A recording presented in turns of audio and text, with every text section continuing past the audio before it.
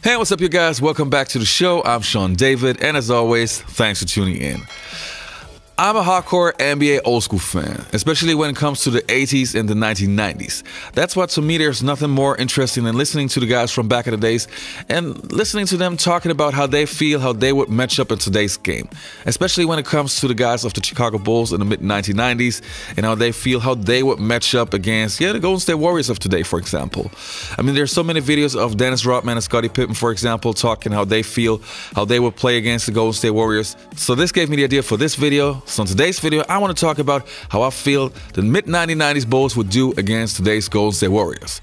But before we start with this video, don't forget to hit that subscribe button and also click on the notifications bell so you always get notified once I upload a new video. And I would say, let's get right into the stuff. Who would win that game? I mean, who'd you want? First of all, who'd you want to guard? You got Durant locked down, or? Well, you know what? She said no. No.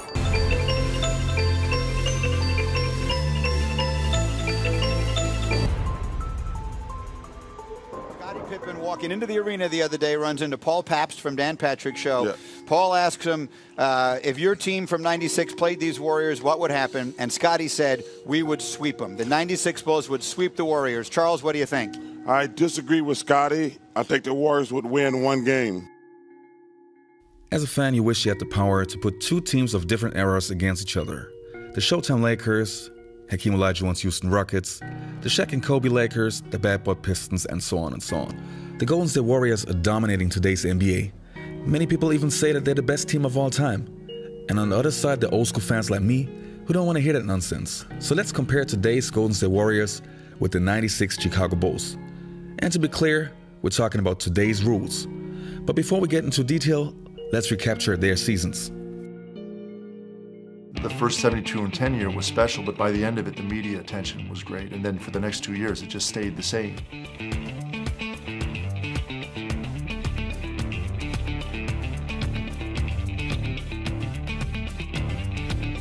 That group was completely different than our group. It was more of a rock and roll show. We called it the Beatles with Michael, Scottie, and Dennis. There was always, no matter what time of night you arrived in a city, there'd still be 100, 200, 300 people standing in front of the hotel. People are bringing their kids out just for a chance to see Michael Jordan, Scottie Pippen, Dennis Rodman. I never dreamt of basketball being that important to people's lives. It was just a road show for us, and the road show became really good because we were kicking teams' butt along the way. They had to compete every night because every other team was giving them their absolute best. Some of the criticism was that anybody could win with Michael, and anybody could win with Michael, Scottie, and Dennis. That's not necessarily true. The genius of Phil was his ability to get these guys, even though there were so many stars, to play together collectively with a common goal in mind at the end of the year. That was where Phil was so great. Phil did a real good job in the latter parts of our careers of really holding us back and keeping us hungry for the game. Shot clock at 5. Pippen for 3. Yes. They were smart. They had smart players and guys that knew how to play. It was tough to match up against them. Our stuff worked really well against them, but they had the one guy that could come out there and put you to sleep pretty quick. Just a tremendous competitor. It's the clock, 5 on the 24. Here's Jordan. Did not have the shot. 5 seconds remaining in regulation. The inbound.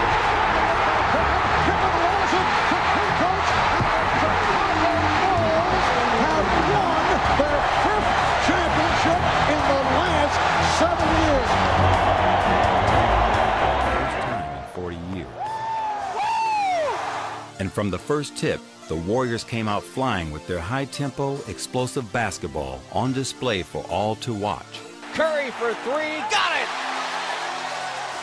Of all the guys to leave open, you can't leave that guy open. With Steve Kerr recovering from off-season back surgery, the team rose to the challenge. Curry takes it away from Joakim Noah. Lob to Iguodala. Running off a record 24 straight wins to begin the season. 28 straight. Second longest winning streak in NBA history. and 24-0 to begin the season. The all-star core of Curry, Thompson, and Green led the Warriors to a blistering mark of 48-4 at the All-Star break. Curry with the three. And there's the triple-double. The crowd is going to give Draymond Green a standing O. The mythical number of 72 wins was within reach. They do have a timeout. Decide not to use it. Curry, way downtown. Bang! Bang! Oh, what a shot from Curry! With 0.6 of a second remaining. Let's take a look at the starting lineups. We're going to start with the point guard position, so Ron Harper versus Steph Curry. When the beginning looks like a sure thing for Curry, it's way tougher than you think. Before Harper joined the Chicago Bulls, he averaged 20 points, 6 rebounds, and 5 assists a game over his entire career. Once he played for the Bulls, he took a completely different role. Of course, Steph Curry is an incredible player and also the way better scorer, but Harper was one of the best guard defenders of the 90s. Even until today, he ranks 23rd in all-time steals. So in a game between the Warriors and the Bulls, Harper wouldn't have to score, but concentrate on defense and guarding Steph. Next on the shooting guard position, we have Michael Jordan versus Klay Thompson. Both players are amazing scorers as amazing defenders. But in today's game, Michael Jordan would average 40 points a game. I'm dead serious. Sounds crazy, but Michael scored over 30 points when opponents were not only hand-checking, but also beating MJ physically. Many NBA legends believe that Michael would even score more than 40 points a game. On the other side, Klay will get his buckets.